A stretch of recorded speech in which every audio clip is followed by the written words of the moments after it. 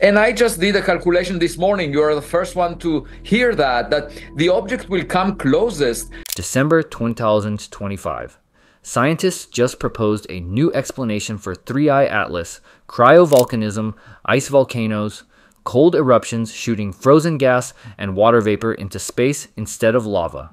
It's a neat theory. It explains the jets, the spiral patterns in the coma, the outgassing behavior. One problem, it doesn't explain the 14 documented anomalies that don't fit any natural comet model.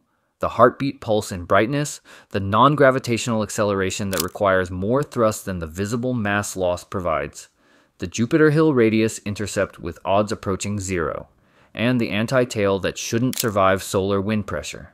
The cryovolcanism theory addresses the visual appearance while ignoring the physics problems. Subscribe because what's happening with 3I Atlas goes beyond ice eruptions.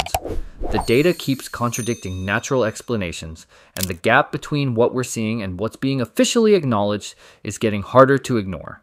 First, let's understand the theory. Cryovolcanism, cold volcanism. Instead of molten rock, magma, and lava, you get eruptions of frozen volatiles. Water vapor, methane, ammonia, nitrogen ice, slushy mixtures of gas and particles. We've seen this in our solar system. Enceladus, Saturn's moon, shoots water geysers from its south pole. Pluto has nitrogen ice flows.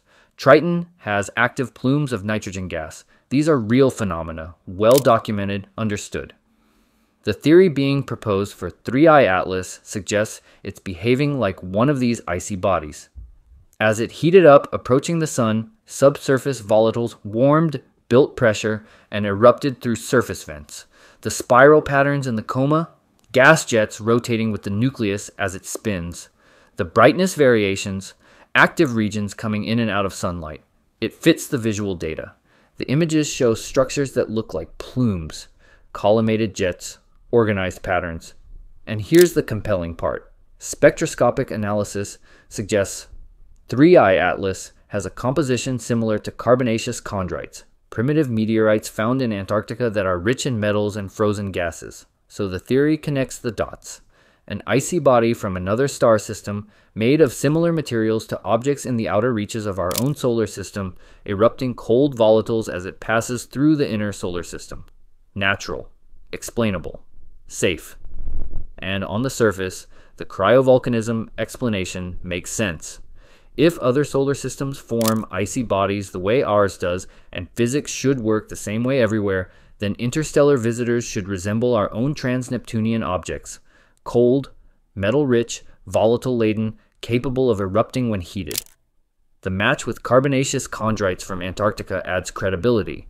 These are among the most primitive materials in our solar system, unchanged since the solar system formed 4.6 billion years ago. If 3I Atlas reflects light the same way these meteorites do, it suggests similar composition, similar formation, similar conditions, which would mean the building blocks of planetary systems are universal. The same chemistry, the same physics, just arranged differently around different stars. That's a significant finding on its own. It means our solar system isn't unique.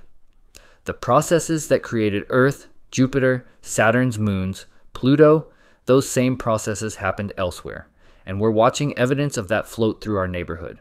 So the cryovolcanism theory isn't wrong. It's incomplete. Now let's talk about what the theory ignores. 14 documented anomalies. Behaviors that don't fit standard comet physics, even if you account for cryovolcanism. First, the brightness pulse. 3I Atlas shows a periodic variation in brightness every 16 hours, matching its rotation period, but the variation is too strong to come from the nucleus alone. The nucleus is tiny compared to the coma. A small rotating body shouldn't modulate the brightness of a massive diffuse cloud, unless the coma is somehow coupled to the rotation, which requires either gravity strong enough to drag gas along, unlikely for a small comet, or some other mechanism keeping the outgassing synchronized. Cryovolcanism doesn't address this. Active vents on a rotating surface would create flickering, not a steady pulse. Second, the anti-tail, the million-kilometer jet pointing toward the sun.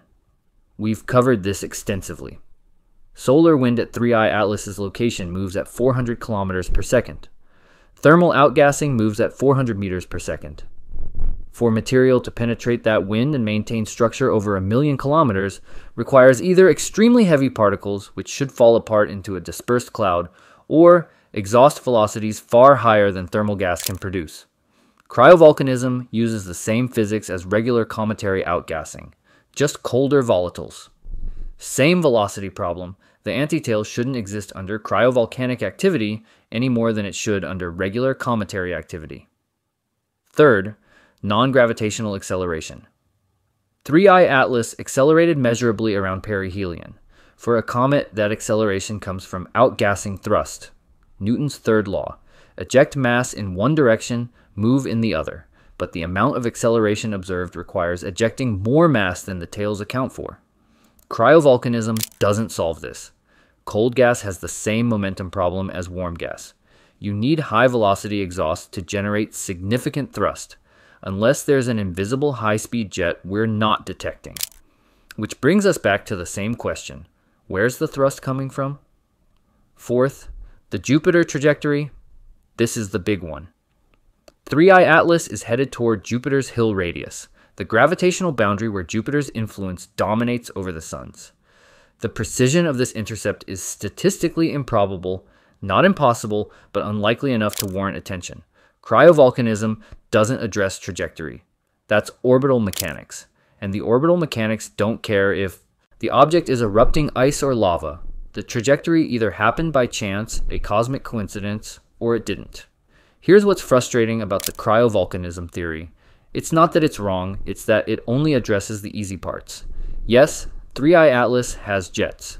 Yes, they look like cryovolcanic plumes. Yes, the composition might match primitive icy bodies. But when you bring up the antitail physics problem, the theory goes quiet. When you mention the brightness pulse that doesn't fit, rotation of a small nucleus, no response. When you point out the non-gravitational acceleration that exceeds what the visible mass loss should produce, the theory doesn't engage. This is the pattern we've seen throughout the 3I Atlas story. Official explanations address the visuals while sidestepping the physics. NASA's press conference focused on images. Beautiful captures from Hubble, JWST, amateur observers. Descriptions of the coma, the tail, the brightness, but no deep dive into why the antitail maintains coherence. No explanation for the pulse, no acknowledgement of the trajectory precision, just comets are complex and variable. Now the cryovolcanism theory does the same thing.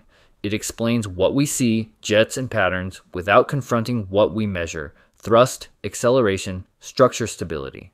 But let's give the theory credit where it's due. The compositional match with carbonaceous chondrites is interesting. These meteorites contain metals, iron, nickel, rare earth elements. If 3I Atlas has similar composition, that could explain the heavy particles required for the antitail.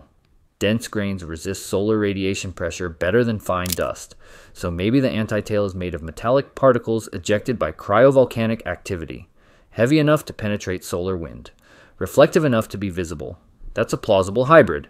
Cryovolcanism providing the ejection mechanism, metallic composition providing the particle mass, but it still doesn't solve the collimation problem. Why is the antitail so narrow? Why doesn't it spread into a fan as particles of different sizes get sorted by radiation pressure, unless the particle size distribution is remarkably uniform? Which brings us back to the same question that keeps appearing. Why is everything about 3I Atlas so organized? Natural processes create chaos. Size distributions, velocity distributions, directional scatter, 3I Atlas shows order. Narrow jets, stable pulses, precise trajectories. Cryovolcanism might be part of the answer, but it's not the complete answer. Now, if the cryovolcanism theory is correct, even partially, that's still significant. We'd be watching the first confirmed interstellar cryovolcano, an icy body from another star system actively erupting as it passes through ours. That tells us something about planetary system formation. Cold, volatile-rich bodies form around other stars. Cryovolcanism happens elsewhere. The outer reaches of other solar systems look like ours. Universal chemistry, universal physics. And we're sampling it directly. Every molecule we detect in 3I Atlas's coma is a data point about conditions in another protoplanetary disk billions of years ago. That's valuable science, regardless of whether the object is natural or artificial. But here's the tension. The more we study 3I Atlas, the less it looks like any comet we've documented before. Yes, it has ice. Yes, it outgasses. Yes, it has a coma and tail. But the details don't fit. The pulse, the acceleration, the anti-tail, the trajectory. Each anomaly might have a natural explanation. Maybe. But when you stack 14 anomalies together, the probability of all of them being coincidental, natural variations drops. At some point, you have to ask, are we forcing the data to fit a natural model because that's more comfortable than considering alternatives? So here's where we are. One camp says, cryovolcanism, natural icy body, unusual but explainable. Another camp says, too many anomalies. Physics doesn't close. Consider non-natural explanations. Both camps are looking at the same data, same images, same measurements, same spectroscopy. Different conclusions. The cryovolcanism camp focuses on what fits, the visual similarities to known cryovolcanic bodies, the compositional match with primitive meteorites, the plume-like structures. The anomaly camp focuses on what doesn't fit, the anti-tail physics, the pulse mechanism, the trajectory precision, the thrust problem, and NASA? NASA seems to be avoiding the conversation entirely.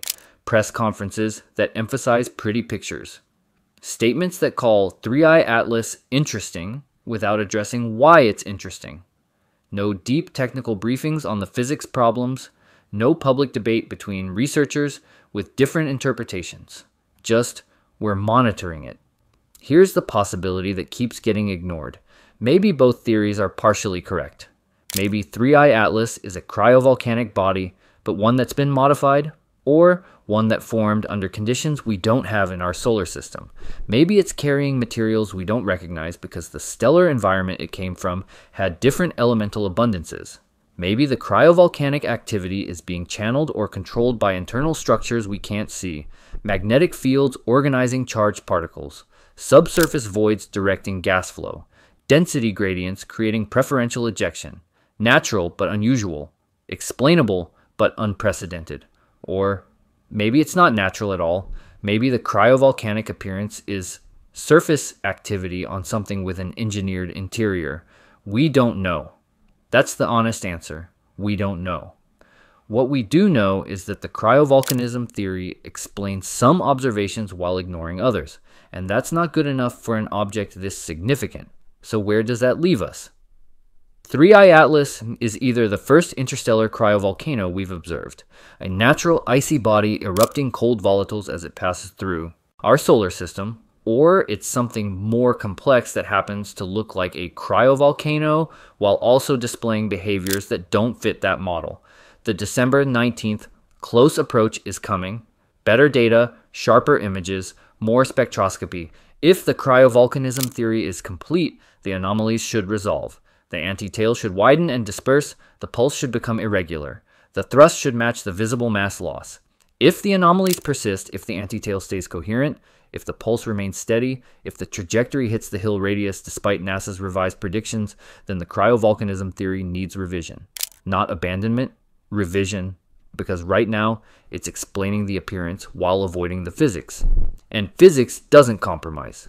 Subscribe and follow, because the next few weeks will either validate the cryovolcanism model or expose its limitations. And either way, we're watching an interstellar visitor that's challenging our understanding of what comets can be. Whether it's a frozen volcano from another star or something stranger, 3I Atlas isn't done surprising us. The mystery continues, the data keeps coming, and the gap between official explanations and observable reality remains. Stay curious. Question everything, and don't assume the safe theory is the complete theory.